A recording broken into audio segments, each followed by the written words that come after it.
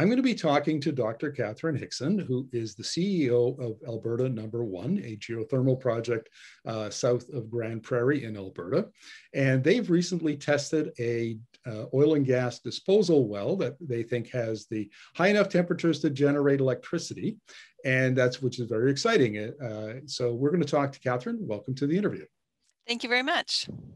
Why don't we start with an overview of the project, please? Well, it's very exciting. I was born and raised in Alberta. I now live in British Columbia, and I have worked globally in the geothermal business, both from a greenfield as well as a mature, actually operating resource perspective. So it's kind of fun for me to be in Alberta, back in Alberta. And why it's interesting is because Alberta has an enormous resource, and that resource is for both direct use as well as electrical generation. And so to be able to be, basically creating a project in Alberta is very exciting. Now, my understanding is that the results you got were just under 120 degrees Celsius downhole at about 4,000 feet. And that is hot enough to generate electricity. Have I got that correct? That's correct, but it's actually much deeper than that. It's 4,000 meters. So for your American listeners, 1 kilometer is about 3,000 feet. So we're down a long way. And why that's exciting though is because to produce power from a geothermal fluid, or what we need is temperatures basically above about 100 degrees centigrade. And at those temperatures, we're using what's called an organic Rankine cycle, an ORC, commonly referred to, which uses a secondary fluid to in fact run the turbine. And that secondary fluid it has a variety of different, pentane is commonly used, and various other kinds of fluids. But we can essentially create electricity above 100 degrees, though we would like it to be closer to 110 to 120. Right.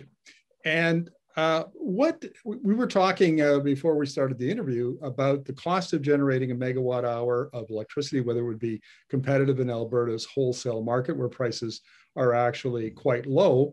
And you suggested that you're not sure yet because you have to do the engineering and so on for the project. But secondary uses like heating and other secondary uses would provide revenue that might make it economic. Absolutely. So the challenge in the Alberta market. So for geothermal, there is a group, an association. I'm not actually sure how they're structured, but it's called LAZARD, L-A-Z-A-R-D. And LAZARD does a globalized level. They do a global survey for the levelized cost of power. And in that survey, they do everything from peaking gas to solar PV and solar thermal and whatnot. And what you find, the levelized cost of power for geothermal, they give it between $59 and $101 US dollars per megawatt hour, per megawatt. And in the Alberta marketplace, it's going to be a challenge to get those kinds of prices. But what we can do in the Alberta marketplace, and this is specifically in Alberta because it is a deregulated market, is we can do the value added to our project. So it's not just produced power, it's using that thermal energy for all sorts of things: aquaculture, agriculture, greenhouses, food security is very important now. We have an MOU signed with a company that does industrial composting with earthworms. So there's lots of additional uses for that thermal energy. So we add thermal energy, electrical power. We also will be obviously getting carbon credits. Those are very important in terms of our economics of our operation.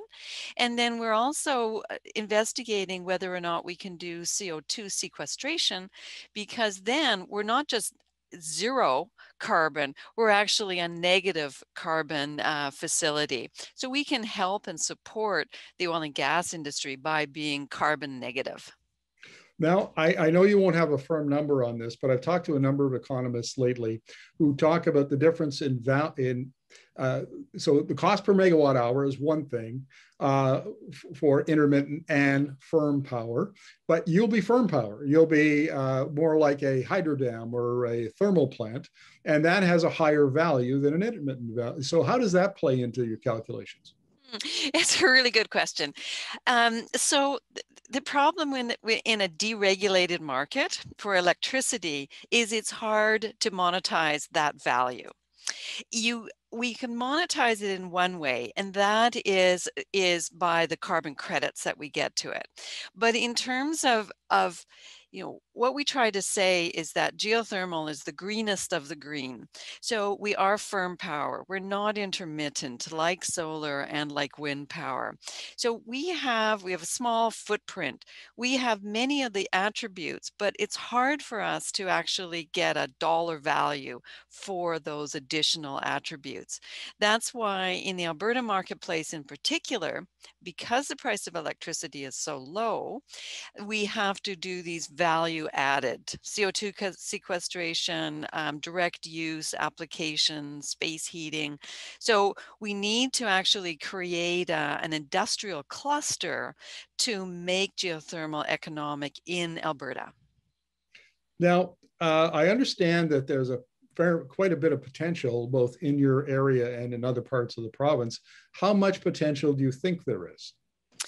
So that's a really interesting question. There were some old reports that gave thousands of megawatts. We don't believe those. There are thousands of megawatts of thermal energy, but a recent report by the University of Alberta put the megawatts of power at about 1,000. And we think that is reasonable. 1,000 megawatts of power and 6,000 or more megawatts of thermal energy. Okay, that sounds very interesting. Now you're going to have this project up and running by 2024, and will you be doing any other, testing and project development while you're getting this one to completion? Well, we are obviously looking very closely at our sister projects. So there is a project in southern Saskatchewan called Deep Energy, and they are about a year in advance to our project. And so they've been able to put out some very interesting, encouraging news in terms of their temperatures and their flow rates. So we're watching them closely. We have an NDA with them, so we're able to share information. And the other project, which was just announced, is Clark Lake in northern British Columbia. And all of these projects, so they're at about the same, the same rate as we are. We hope to be producing power about the same time and drilling. So we're going to be starting drilling, we hope in June or July, something like that. The Clark Lake already has a rig, and it's an Akita rig out of Alberta, actually. Yes, out of Alberta. That rig is on site, and they hope to be doing their first drilling in June. We're all waiting for breakup, obviously. So we're watching those projects very, very closely and trying to get our first well spudded here and information directly from the specific location that we are planning to develop in. Catherine, final question. Is there a possibility that costs will come down over time as developers like the ones, your company and others that you mentioned, get better at what they do and develop better technology and so on? Are we going to see the cost curve bend as the learning curve improves? Absolutely. So the biggest cost and the cost differential with geothermal is drilling costs. Now, what almost any driller will be able to tell you, if, no matter what they're drilling for, whether it's oil and gas or water or whatever, is those first wells are always the most expensive, because in that specific location, you don't know everything there is to know about the subsurface. So the first well is the most expensive, but typically your second well and your third well get cheaper and cheaper. I mean, they don't, unfortunately, they don't get to zero, but they're still expensive. expensive because they're very large. But yes, the cost for the first project is more expensive than, subsequent projects, and the cost of the first wells are more expensive than subsequent wells. Catherine, good luck with your project, and thank you very much for this. Very interesting. No, thank you so much for the interview. And yes, if your listeners have any other questions, just send them to you, and I will be happy to answer them.